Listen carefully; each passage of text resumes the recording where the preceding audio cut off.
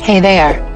Subscribe to my channel and also press this bell icon so you can get latest video notifications. And this is absolutely free. Listen to the telephone conversation about advertising a house for rent and answer questions 1 to 7.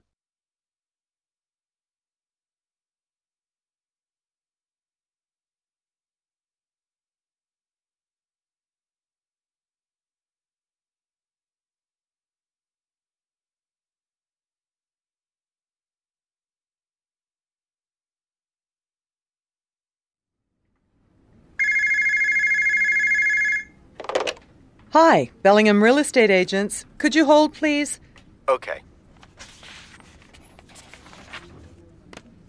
Sorry about that. What can I do for you? Yeah, I'm looking for some tenants for my house, and I was hoping you could advertise it for me. Sure, no problem. Is it here in Vancouver? No, it's just outside in Richmond. Very nice. It's a house, you say? Yes, it's a family house. It's a 2-story, quite modern. Right, and you're wanting to rent out the whole place, that right? No, just 2 rooms are for rent. That's 2 bedrooms, plus the use of the rest of the house. It would really suit a couple of students. Okay. Can you just tell me the address, please? Yeah, sure. It's 3281 Number 1 Road, Richmond. Okay, that's quite a ways out. And how much were you thinking of for these rooms? I thought $700 per room would be a pretty fair price. Is that per month? Sure. Okay. You'd get at least $1,000 if you were in Vancouver. Yeah, I know. Any other costs? Just the cleaner who comes in once a week. Cleaner. Okay. And how much would your tenant have to pay her? Him, actually. It's a guy. And that would be another $30 a month. Okay. And it's nice? I mean, it's got a view and things? Sure, it looks out over the ocean. No garden, but there's lots to look at from the lounge. Okay. And your name is? Peter Trubois. Trubois. Is that B-O-Y-S? No, it's Truboise. Trubois. Nice name. And your address? It's the same one as I just gave you. Fine. As above. Got a phone number you can give me? Sure, I'm calling you from it. It's 604-74106. And a cell? Yep, that's 903-277-3987.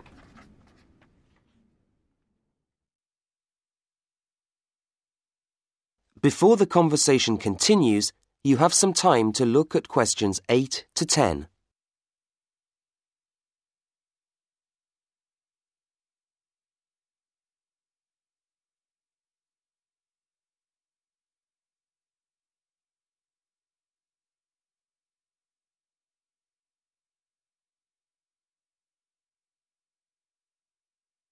Now listen to the next part of the conversation and answer questions 8 to 10.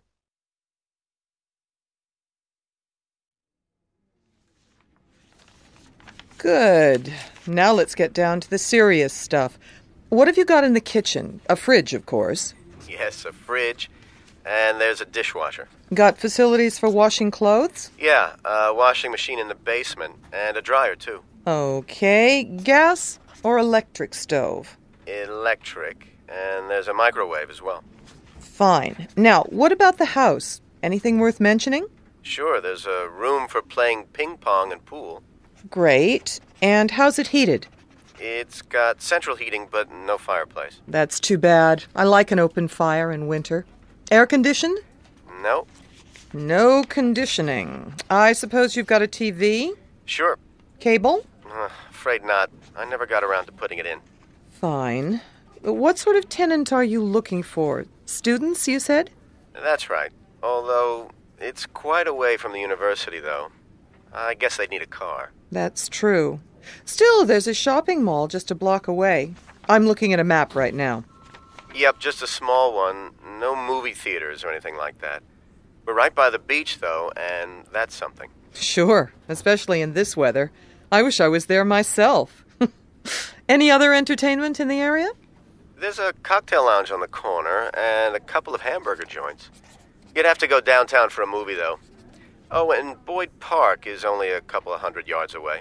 Okay, Mr. Trueboys. I'll post this up for you, and I hope you have some luck. Thanks. Bye. Bye, and take care. Sure. Thanks.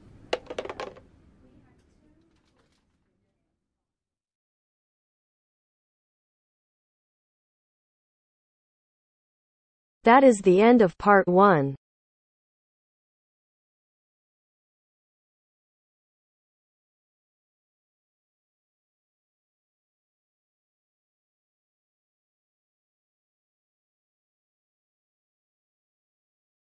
Now turns to part 2.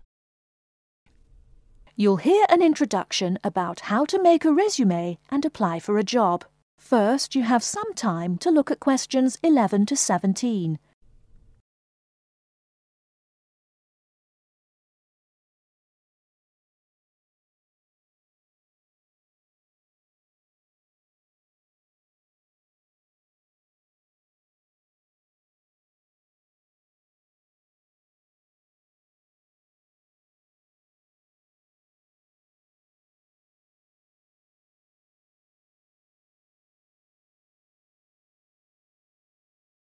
Now, listen carefully and answer questions 11 to 17. Welcome everyone to today's seminar on CV and interview skills. Remember, your CV is probably the most important document you will ever write. It opens the door to your career, and that job interview is probably the most important meeting you will ever attend. It's like stepping through that open door. So let's roll up our sleeves and get down to work, shall we?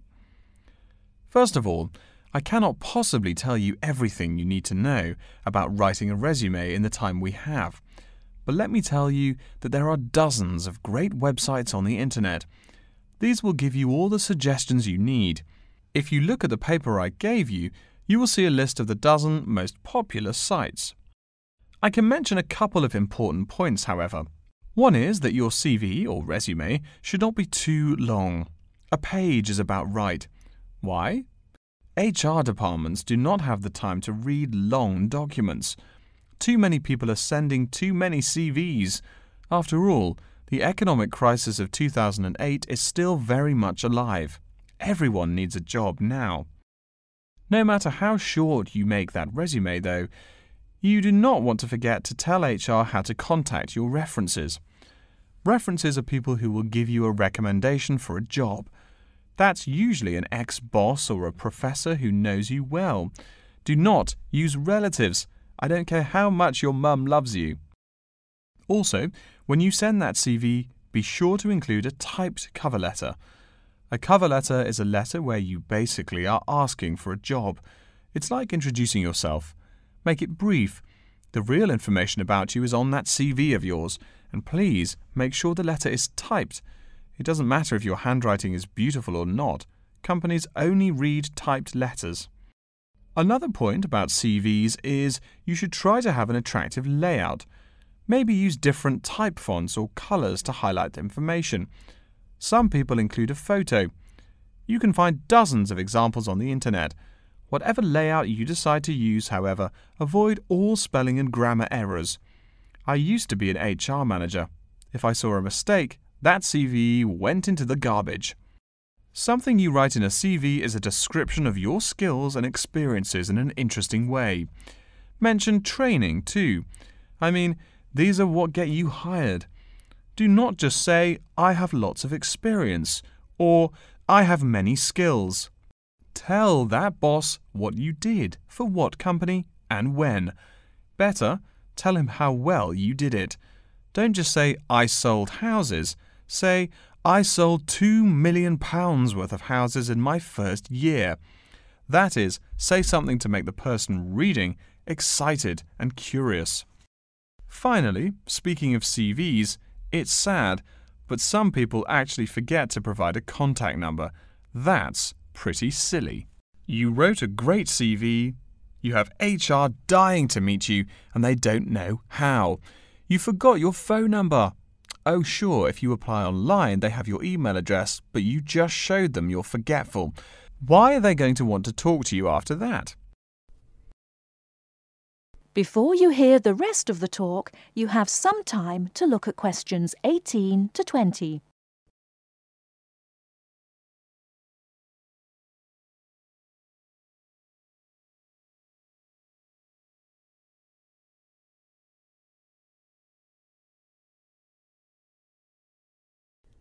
Now listen and answer questions 18 to 20. All right, moving on to the actual interview. I'll go over what you need to know by the end of it and what you can discuss and negotiate on later once it looks like you'll be offered the job. First, there's working hours. It's not that necessary to hammer out the hours off the bat, especially since it's easy to come off as lazy when the first thing you bring up is how much you're going to have to work. You can also find out more about possible promotions later on. It is important, however, to get a feel for how much you'll be paid. You should make sure the salary range is commensurate with what you're worth, and if you're not, you can move on to better opportunities. Being sure you're going to make what you want to live on is much more important than issues like your pension.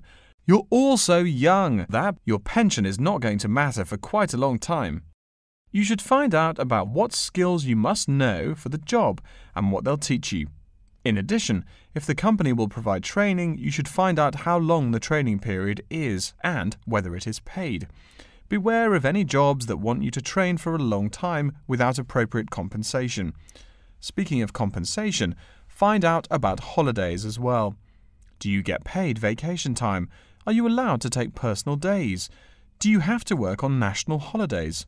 Once you work out these main issues, you can move on later to details like the location and expected attire and whatnot. Wow, that's a lot of information. Let's take a break so you can think everything over and ask any questions you may have. Don't hesitate to come and see me if you need any clarification on all this stuff. That is the end of part 2. You now have half a minute to check your answers.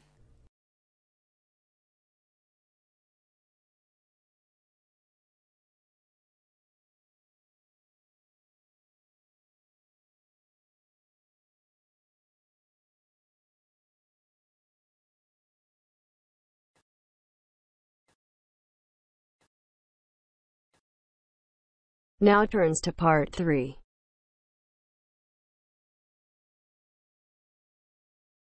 You will hear two students called Jimmy and Kathy talking to their tutor about the current research paper.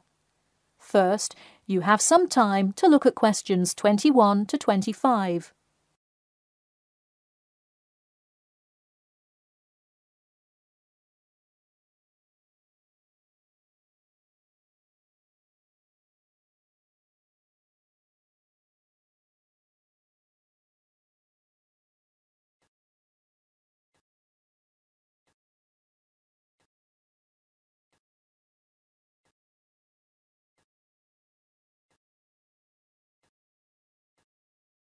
Now, listen carefully and answer questions 21 to 25. Before we start, Jimmy and Kathy, thanks for coming in today to talk about your current research paper. Well, I will also give you some suggestions for your future presentation later. That's great. Okay, I've read the introductory chapter, and so far I like where you're going with your research, you two. Thanks. What did you think of the procedure section? I haven't got there yet.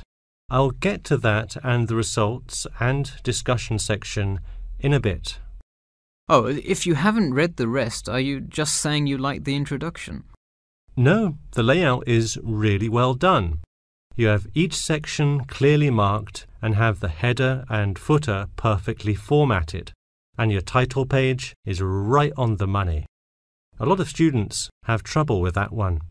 To be honest, we did refer a lot to the example we received in class. That's good to do for spacing and layout, as long as you're not also copying the information. The background information is a little sparse though. You may want to add to it. You think so? I was more worried about whether I had enough data. You definitely need more background information. I would think about finding some more online articles or doing more research in the campus library. That's a good idea. We can go tomorrow. I find it too tough finding the subject matter in the online journal database. I also like being able to flip through the physical journal, as opposed to trying to scroll down on a computer. Me too. Oh, I almost forgot. I've included all of my citations in the abstract, but could you help me with the bibliography? I should be using a bibliography, right? Not an appendix. Sure, I can help with that. Yes, for this type of scientific research paper, list all sources that you cite in the body of your paper in a bibliography. Go to the website I gave you last time to see the exact way to list each source. Okay, thanks. I'll do that. We still have a lot of things to fix up. Yeah, but there's a lot of good stuff here to work with. So enough about the paper. How is the presentation going? Well, it's all right. I'm going to go try out the new presentation software while Jimmy's working on the bibliography. Yeah, we are hoping to make an animation of an actual pump, but still have a lot to learn about how to do that. Before you hear the rest of the talk, you have some time to look at questions 26 to 30.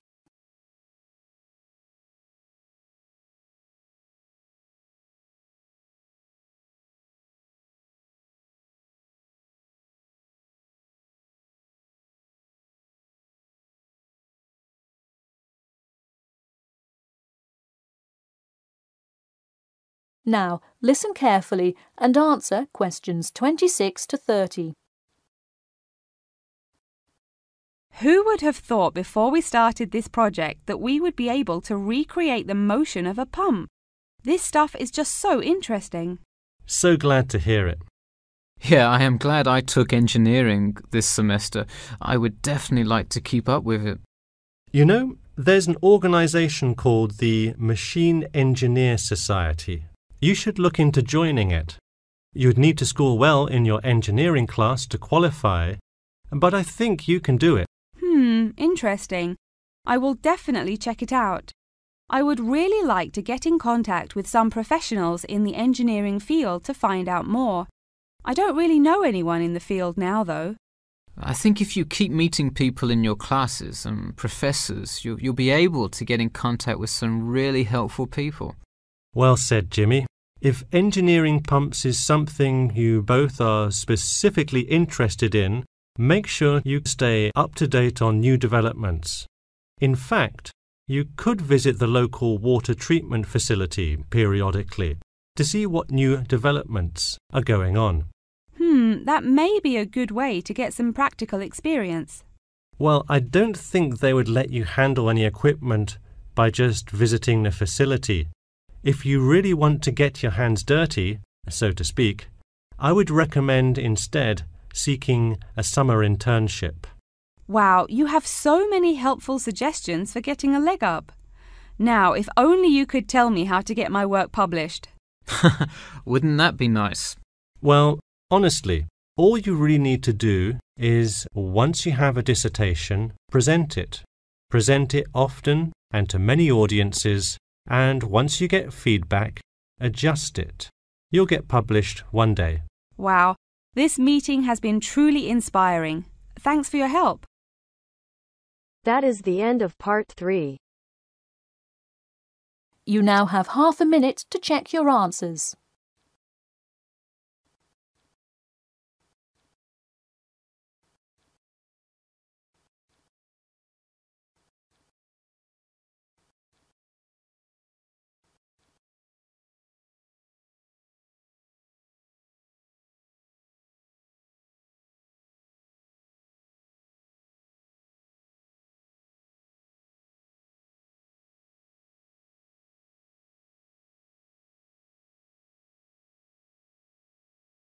Now turns to part 4. Now, listen carefully and answer questions 31 to 40. Good morning, everyone. In today's lecture, I'm going to talk about the role of sleep in humans and animals. Of all the biological processes in the animal kingdom, sleep is perhaps the most important. A human can survive for almost 2 weeks without eating, but did you know that 1 week without sleep can be fatal? It's even worse for animals, especially for those who must avoid predators. Without sleep, an animal is much less capable of avoiding an attack. This is the case for all animals, whether they are reptiles, mammals, or fish. Let us look now at how different animals sleep, reasons for their ways of rest, and the potential problems they might encounter. In marine life, sleep must be balanced with breathing. For example, the dolphin must float to the surface as it sleeps in order to breathe. Like other large sea mammals, they keep one eye open and one half of the brain awake at all times to maintain some amount of consciousness required to breathe and to watch out for possible threats. They sleep with only one brain hemisphere in slow wave sleep. Birds also have unusual sleeping patterns, mostly due to being constantly on edge in the presence of numerous predators. They usually sleep quite lightly. For example, Swainson's thrush, also called olive-backed thrush, is a medium-sized thrush that takes hundreds of naps during the day, each of which lasts just a few seconds. While migrating, migratory birds tend to function well on micronaps. Horses, on the other hand, do most of their sleeping standing up. Scientists think that horses developed their habit of sleeping upright as a defense mechanism, a way of protecting themselves against predators, and a standing position keeps a horse in a constant state of readiness to race away if danger should approach. Also, horses do occasionally take short naps lying down. Horses are heavy animals with big muscles, but their bones are surprisingly delicate, so lying in one position for a long time could well injure a horse. Just like humans, animals can also have sleeping problems. Dr. John Hendricks and Adrian Morrison from the School of Veterinary Medicine, University of Pennsylvania in Philadelphia, determined that certain diseases were primarily associated with the sleep states in animals. In their research, they emphasized that because so much in this area still remains unclear, animal models were very important for studies of sleep disorders. The physiology of sleep in animals is similar to that of humans.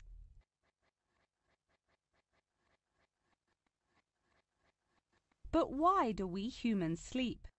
Researchers and scientists believe it helps us organize our memories of the day, that sleep acts as a kind of filing system for the brain. Without it, our thoughts become disorderly and confused, which leads to increased likelihood of accidents and a tendency to say and do bizarre things.